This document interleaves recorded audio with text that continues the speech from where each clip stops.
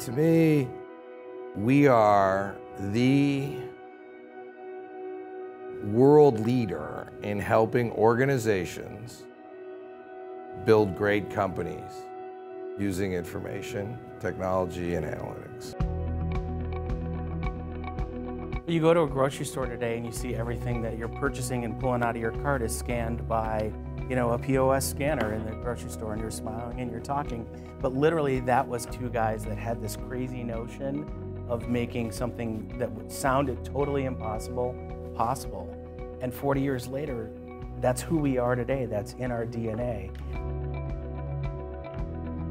A lot of companies will say, look, we'll bring the very best of the firm, right? They'll say that in their sales. And then when you interact with them, you're like, okay, really? This is the very best of the firm is what's serving me right now? Because I'm not feeling like it's the very best of the firm. That's not us. We truly will bring the very best in every situation. And I think that comes back to sort of like the scrappy nature, the DNA, the culture of the place, which is frankly one of the reasons why I joined. I was in a client meeting last week where we discussed this as a key differentiator in terms of how they're going to experience how they work with us, in terms of solving their problems, of expanding our solution based upon their ideas and co-creating, in terms of just our style of saying yes more often than we say no.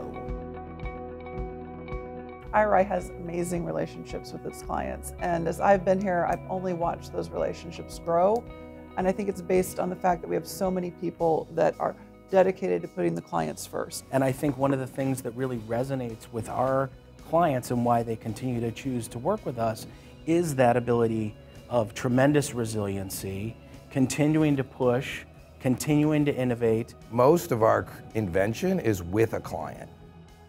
Almost all of it, right? It's one of the unique aspects of the organization that we don't go into a vacuum and invent a product. We work with clients to invent products. There's a famous person who did in product development who said the closer you can get the engineers to the clients, magic happens. And I think that's one of the things that we solved here. Like, your folks are so close to the client. That's what enables that thinking and that product development to happen. So I think that's the other part of the secret sauce. Look at the conversations that we've had relative to artificial intelligence and machine learning and augmented decision making. Just even in the past 6 months, the clients that are literally like practically falling off their chairs saying, wait, you can do this now? You have some of these capabilities already built in to your existing system? Our ongoing challenge is around how to stay ahead. And that is the right combination of vision, focus, and execution to maintain that edge. In any given month, one of us is hanging out with one of the top 10 largest retailers on earth, right? Amazon, Walmart, Kroger, etc. And then, companies that make products, again, Pepsi's, Unilever's, Nestle's, etc. So that's a privilege and a wonderful laboratory of being at the edge. But that's what makes it fun, especially as you point to this North Star, which is changing the world and how businesses operate.